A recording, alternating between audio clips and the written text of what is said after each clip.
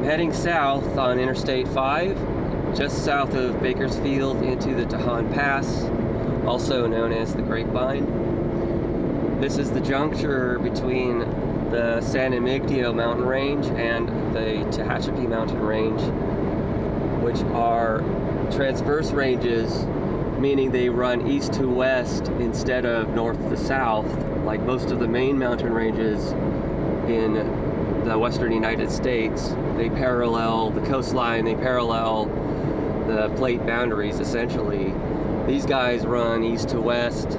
They're a little outliers, and yeah, these ranges, the Migdios, the Tehachapis, the San Gabriel Mountains, the San Bernardino Mountains, as we go south into the zone of compression, those guys are all kind of rebels.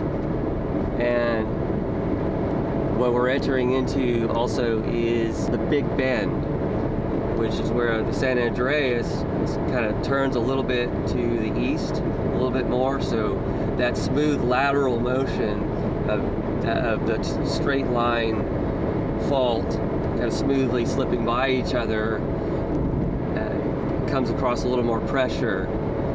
So we're heading up there. That's an interesting juncture in the fault system with another significant fault system called the Garlock Fault, and that's a left lateral strike slip fault that actually terminates right at the San Andreas. We're going to take a look at that. I'm going to see if I can find any trace of that fault. I don't know if I'm going to find anything. This area I really don't know much about, so it's going to be interesting.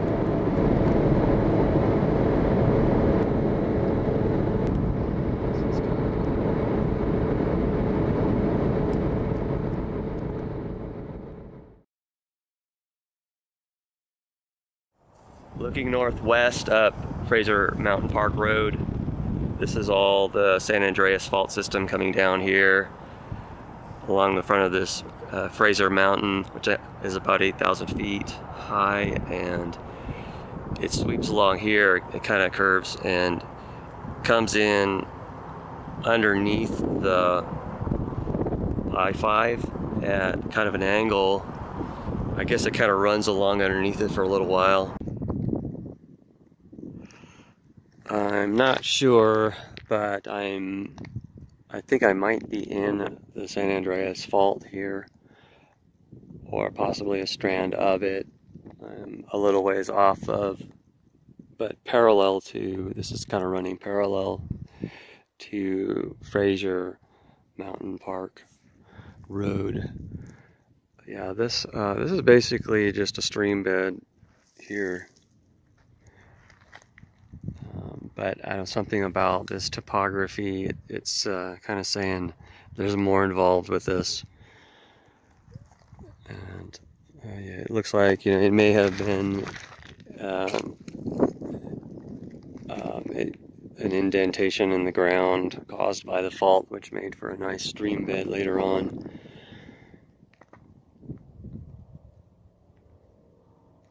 But I think I'm quite a bit far away from the end of the Garlock Fault, which I couldn't find. I couldn't find any really clear trace of the Garlock Fault. I'm going to look around a little bit more. So this is roughly the area of the Garlock Fault zone. It runs along these foothills here, and it goes right under Lake Castaic, not to be confused with Castaic Lake further south. There's a stream bed. I walked down there. It ends right around here. I looked up the coordinates, and it's the rough coordinates. From what I could tell, at somewhere around here, it joins up. It doesn't really join up like right up against it. You know, you can't really see a clear juncture with the San Andreas Fault that runs along the foothills. It arcs around there and runs along the foothills of Fraser Peak, and then the Garlock comes along this way. There's a riverbed, but that's mostly carved out by water, and it's not necessarily a clear fault trace. It goes right under Castaic Lake, and as it continues on northeast. The significance of the Garlock Fault system right now is based on the quake from 2019 in the Ridgecrest area, which was actually started by a lesser, like a foreshock to a bigger quake on another fault. I think it's called the Little Lake Fault. But that first quake was about in the 6 magnitudes, and then there were 2 aftershocks of that, but one is on a different fault, and it was a 7 magnitude. And scientists believe now that the Garlock Fault, which has been dormant for 600 years, may actually have been brought back to life by that quake, and that quake may have built up some pressure on this fault. And this fault could actually, in the worst scenario, a rupture along this fault could trigger the San Andreas in this area. And so sort of like being a similar scenario where there was a foreshock, probably a lesser magnitude. I decided to head northwest a little ways on the Fraser Mountain Park Road into the San Andreas Rift Zone over here. It's right now we're just on the opposite side of Fraser Mountain, and this road basically follows the San Andreas Fault through much of the Big Bend area. I'm on the northwest side of Fraser Peak over here, and this whole area is the San Andreas Rift Valley. As you can see, there are a lot of really beautiful homes, and it's a gorgeous setting. I can't blame anyone for wanting to live here. It's absolutely gorgeous, but it is right on the San Andreas Fault. Over here, somewhere thereabouts, there's supposed to be a scarp that was formed all in one abrupt moment during the 1857 quake in Fort Tejon area.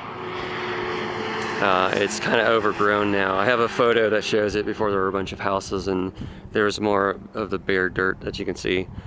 But yeah, allegedly that's like one abrupt thing that happened.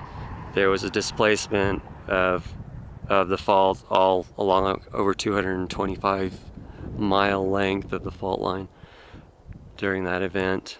And that was the last earthquake in the southern part of the San Andreas, with a magnitude of about 7.9 on the Richter scale.